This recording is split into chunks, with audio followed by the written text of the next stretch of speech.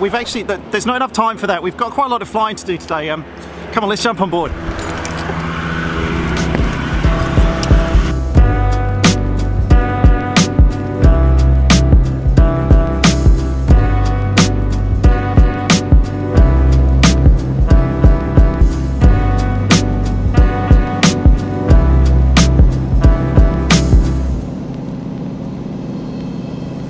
Tyabb traffic, Cirrus Kilo Juliet November is inbound 10 miles to the north on descent 2,300 down to circuit height. Inbound on Australian approach runway 17, estimate circuit time 27 Tyabb.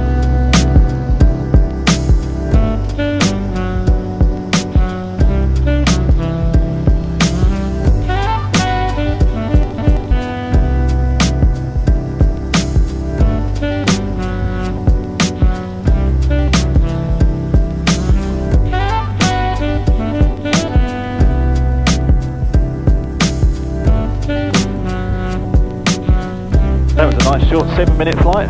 Welcome to Tyabb.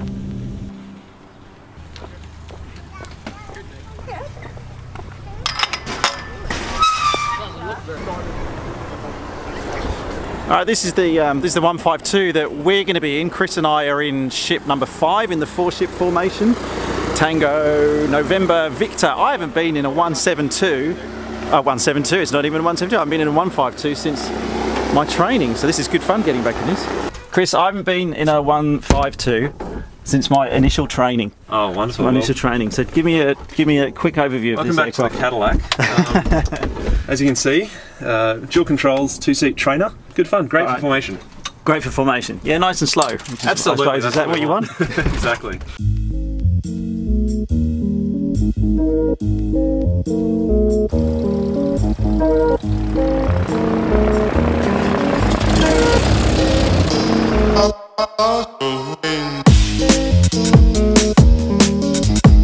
Obviously we need to do a quick briefing beforehand, so I'm going to have a quick chat with Chris now in terms of what we're actually going to be doing on this formation flight. Today we're only operating with 4 aircraft, but for various reasons, you and I will be over here in number 4. Okay. And that will give us a view sort of back this way over 1, 2 and 3. Up here we've got the parking and apron and clubhouse area. Yep. We'll taxi down to runway 35. We'll line up 1, 2, 3, 4 right behind each other doing a stream takeoff. So there's multiple aircraft rolling on the runway at any one time? Yep. So the first aircraft will start rolling, and then 3-4 seconds later the second one will go. We'll continue around onto a nice big wide downwind, and then depart overhead the field. And then once we leave the area, we'll head down to the beaches of Mornington, make a right-hand turn over the coast, and then we'll scoot along the coast at about 1,000 feet. So you're not on Melbourne Centre at that point? No, not on Melbourne Centre. What we'll usually do is get the lead aircraft to monitor Melbourne Centre. If all of us were listening, it would just be pandemonium. Yeah. But it's the lead aircraft's job, traffic watch and navigation, so it's on them as well to listen to centre. And so kind of get it, we're all in nice tight formation, etc., but then you can't land that way. there's a bit of a procedure involved. When we're in this Vic formation, we can't really manoeuvre around too much. We're sort of stuck following number 1. When we're coming back in, we're going to be in a formation called echelon left. David, who's flying lead, he'll look out and try and find a spot in the circuit to slide 4 aircraft into. Once he finds 4 aircraft worth of room, he'll give a wave to number 2. So he'll pitch away and turn to crosswind. Number 2 will putt along for a couple of seconds, then behind him, number 3, and then we'll go across in number 4. As a newbie to formation flying, I've really never experienced this before myself. Is it right to think you're treating this as one big aircraft? Everything like that. Clear of the runways. We're one big aircraft. All our radio calls into and out of airfields will be something along the lines of Tyabb traffic, pack formation, 4 aircraft, and all that's doing is telling everyone else it's not one plane, it's 4 separate planes, but we're operating as one unit.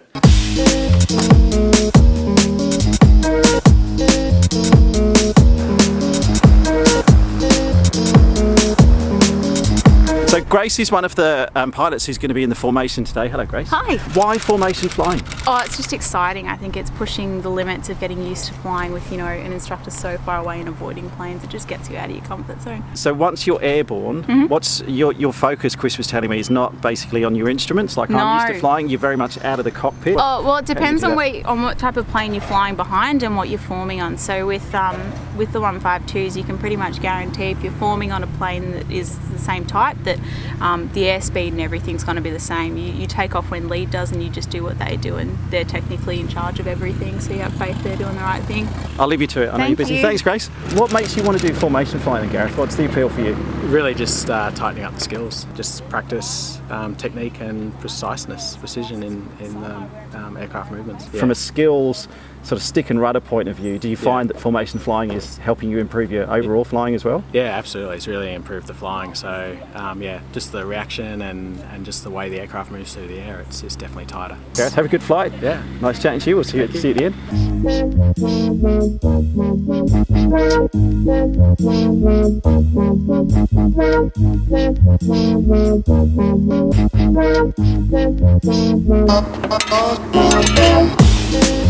I'm really not helping Chris with this at all. Chris, I'm sorry, I'm not helping very much. Oh, yeah, whatever. Yeah. Now, obviously, I'm just going to be a passenger today. Chris is pilot in command. I'm just sitting on the seat next to him, just filming this experience to share it with you on the channel. But I honestly think for all the pilots, all 5 pilots involved today, this is just going to be a huge exercise in concentration.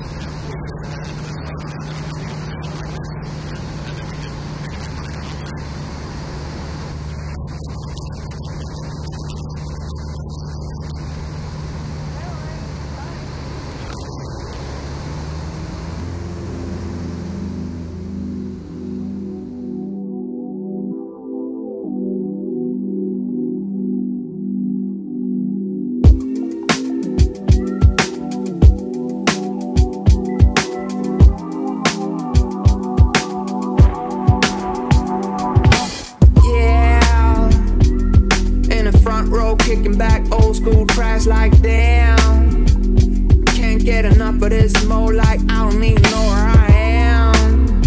Ooh, baby, get hyped to the beat, let's go, cause this is our jam. This is our jam. Let's go. Let me break it down right quick for my haters, my dictators and bad raiders. Since you never seem to get it right no more, then right no more. Kick back your feet and watch your back from perpetrators. I am. Ooh, baby, get hyped to the beat, let's go, cause this is our jam. This is our jam.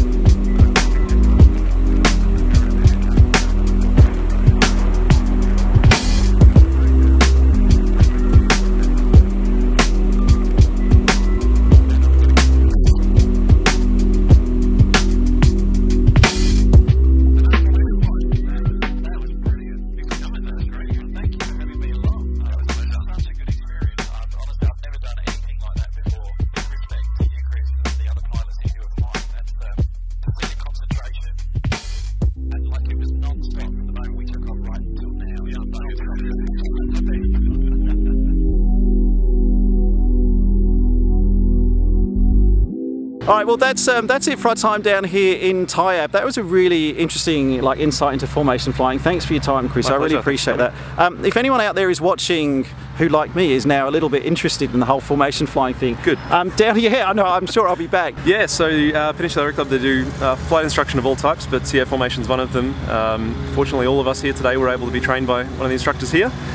So it's about sort of 5 to 10 hours of dual instruction that you'll get to do, and it really just helps you sharpen up general flying, but yeah, the formation's a really nice bonus on top of it. Wicked experience. I really appreciate your time. No worries. Thank you, Chris. Thanks so much for